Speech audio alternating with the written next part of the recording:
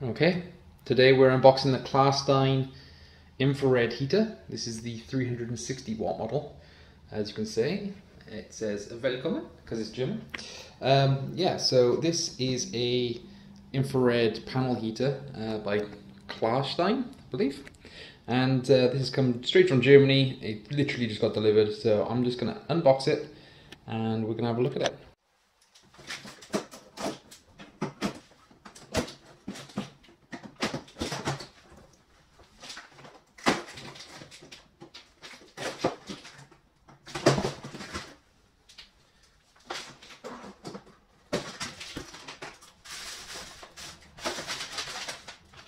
Installation template, plastic on the wall. We've got, it's called the Wonderwall A. Let's just focus there. Yeah, it's an infrared heater by Klarstein. Yeah, cool. Let's quickly unbox. Open this. What we got in here. I'm assuming this is going to be comforting. Right, so we got instructions in German first. English. Okay, here we go. So, let's just focus. There we go. So that's how to put it in the wall. That's obviously this remote here. So, on, off, wireless LAN, raise temperature, lower temperature, timer and heat status display. Interesting. And obviously there's a panel on the side. Commission and operation, devices integrated with wireless LAN controller. This means there's no additional thermostat is required to operate the device. Devices follow features: manual mode, intelligent mode, holiday mode, and detect function for open windows. Okay. The unit detects a drastic drop in room temperature with a short time in heating mode. The open window symbol on the screen will start to flash. The heat will switch off for 30 minutes. That's pretty good. Your temperature calibration. That's cool to calibrate as well. It's good that it has that. Cleaner maintenance. Before cleaning, unplug. Never immerse the appliance in water. Blah blah blah. Never use a wet cloth. Do not use abrasives. Okay. And then setting up the app. So if you want to scan that QR code, that will take you straight to the app. Okay, so looking at the unit now, it's been cleaned. Just used a little bit of wet paper towel and water. Most of this came off. There's a little tiny fleck there. That is actually, this bit is actually just the artwork. But it seems to have beaded, which isn't great to be honest. And then that bit I don't seem to be able to get out at all. I wonder if that might be part of the artwork as well. I'm not really sure, but these bits are going to eventually fall out, I would hope. But as a piece of art, other than that really annoying line, it's not my style for sure, but it would give a bit more colour to this very white room. So yeah, let's turn it on and see how it is. Okay, so I've just chucked it on top of my breakfast bar.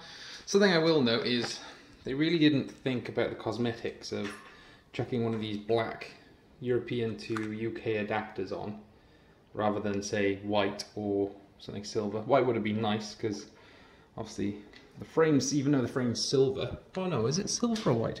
No, the frame is white, so they could have really thought about that, and the white cable, but you know, that's about £2 to change, so I don't mind doing that. Right, let me just quickly explain. So an infrared heater is basically designed to heat objects in front of it. So like the camera right now, it's not turned on, but it's not designed to heat the air. The whole point is, say for example, if you sit in front of it, it'll radiate light onto you, or infrared light specifically onto you, and then you get the feeling of being warm because it actually warms your skin and everything in between. So it's not realistically meant to warm the air, as I said. It's not meant to cause convection, so hot air doesn't rise from the top. Literally, it shines infrared into your face, which some people would probably think is a bad idea. Similar to how an air fryer works, but on a much lower level, and obviously not contained. It requires direct line of sight to heat you. So for example, everything that this is currently looking at, which is basically a wall and myself, that will be heated, and then those objects would then release the heat into the air. So instead of this creating the heat, it actually sends it to you via infrared, then you get hot, and then you release the heat. That's the theory. Supposedly it's around 98% efficient, which is more than the average home central heating system. I'm not going to be able to measure that, but I'm just going to turn it on in a second. I'm going to try and describe what it's like, because something that seems to be missing quite a lot online is a good explanation of what it's like. My understanding is that, so for example, if you were stood over in the sunny part of the fence, instead of just having like a warm feeling of the air around you, you actually feel the sun on your skin. That's what I'm expecting, but I haven't turned it on yet, so I have no idea. So we're just gonna give it a go. So here we are. Just gonna go ahead and plug it in while I'm on the camera. Let's take that out. Make sure that's tight, because it's literally just did it. Okay. Nothing's happening because I don't think it's on. It is not on, so I'll just go ahead. It's a bit hard to see.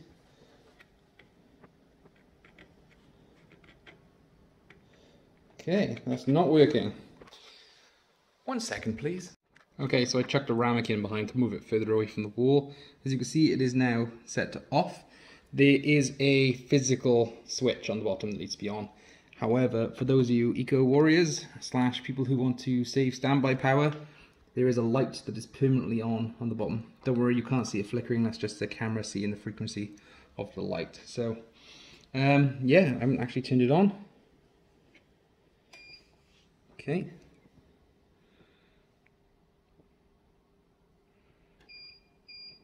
I'll set it to 21, why not?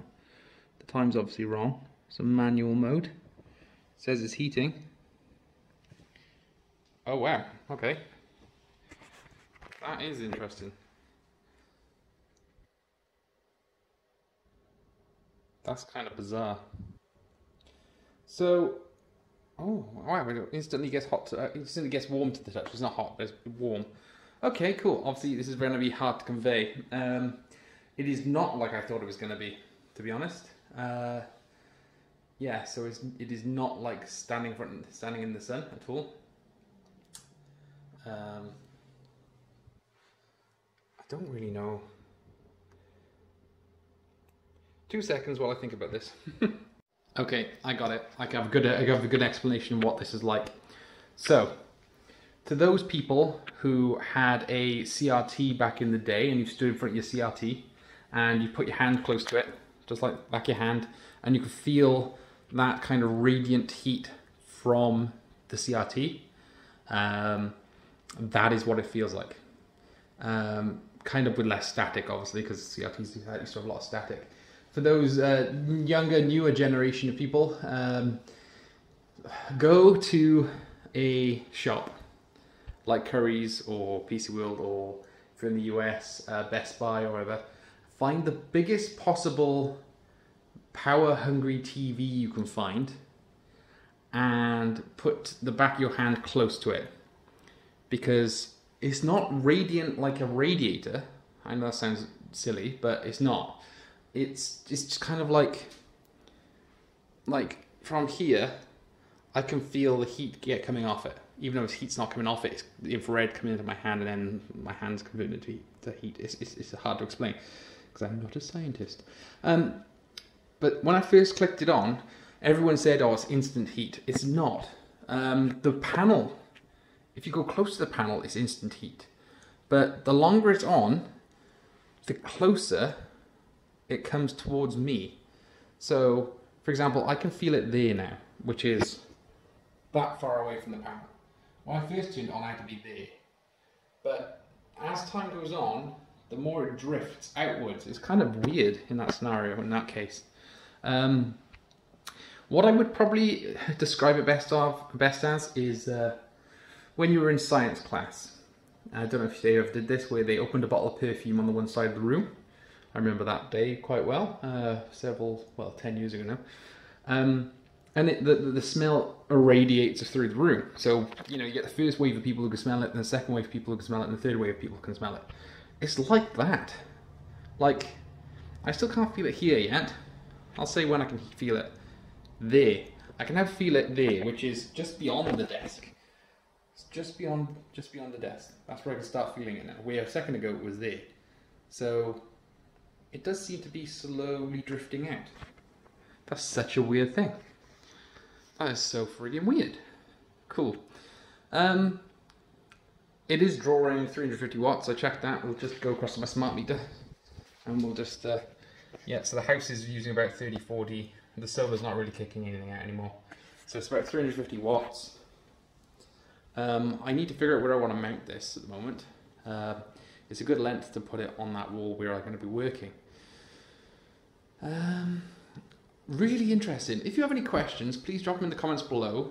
This is probably going to be my most interactive video because of the fact that this kind of topic hasn't been covered very well and someone hasn't explained it very well in the past. So yeah, my understanding of how it would feel was completely and utterly wrong. It's just bizarre how, like, there you go. It's changed a little bit now. It's slightly closer again now than it was before, where I could start feeling the heat. So interestingly, my echo dot's been sat here for a little bit. Okay, the echo dot at the back now is warm. It is actually warm, which is to be expected. Yeah, really bizarre. I'd recommend you get one of these just for the sake of experiencing it. I'm sure these might actually become the norm at some point. But yeah, I'm just gonna, later on I'm gonna query if that line is meant to be there, because it doesn't look like it is, to be honest. But anyway, that pretty much concludes the video.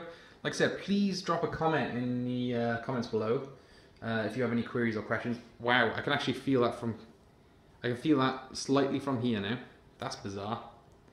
It's like in waves. Really odd. Cool, alright, yep. I might do a follow-up video if someone has a question or query that I can kind of represent somehow. That'd be great. I don't know if I'm going to do any thermometer kind of based videos, or it'd be cool to get an actual infrared, like FLIR camera, and point it at, say, the desk and then see how it changes over time. But I have no chance of getting one of them at the moment, so. Yeah, thanks for watching, guys. If you can just like this video, hopefully we'll get a lot of people watching this. It might actually benefit some people who are trying to save money. This unit was £120. I got it on discount as well. I'm starting to think that I got it on discount because of these marks over here and maybe this line, but at least it works. So yeah, cool. Catch you later.